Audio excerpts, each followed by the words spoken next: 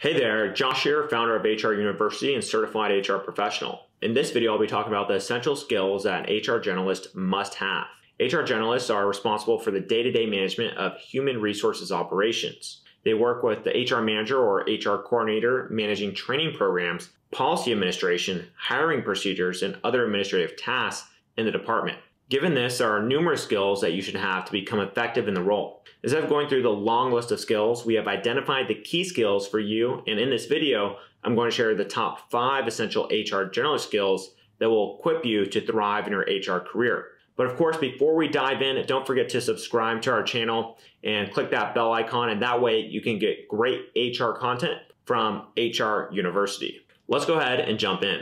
First on our list of skills is full cycle recruitment, or also known as end-to-end recruiting. From sourcing of candidates, going through applications, interviews, and down to the placement and induction. Hiring is one of the core HR activities, which is why it's no surprise that this skill is at the top position of sought-after skills. Although an HR assistant or coordinator will often help with the hiring, generalists must have a complete understanding of all job recruitment duties. First and foremost, they must know the qualifications for the role that they're hiring for and recruiting for.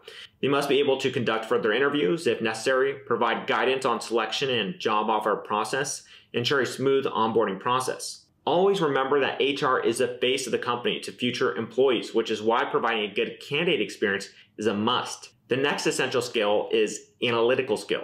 First, HR generalists are also in charge of payroll and benefits. Although they may have an assistant or coordinator doing the computation and the administrative part of it, they must have the analytical skill to review these computations and reports. Moreover, there is so much data in HR that needs proper consumption and analysis. HR departments have a tradition of collecting lots of HR data. However, this data often remains unused. As HR generalists, you must have the analytical capability to make sense of data and interpret that data in ways that help business leaders make more informed, cost-effective talent decisions. At HR University, we follow this HR analytics management cycle here. We start by identifying first the strategic HR concern that we want to manage or assess. Then we do some research, gather and manage data, which we can eventually analyze and interpret. The third essential skill is presentation skills. Having excellent presentation skills can help you facilitate better training, seek approval for HR initiatives and projects, and simply explain your thoughts to employees or your manager. Presentation skills also cover the ability to create impactful reports and PowerPoint slides. While we do have different delivery styles, what is important is the logic, clarity, and impact of your presentation. Some people have a knack for public speaking, but for those of us who don't worry, as there are many trainings and workshops available now that can help you improve on the skill, such things like Toastmasters. The fourth essential skill on our list is project management. All HR professionals participate in projects of one kind or another. This can include hiring a new critical role for the company, developing a new HRIS or learning management system, or conducting a compensation review.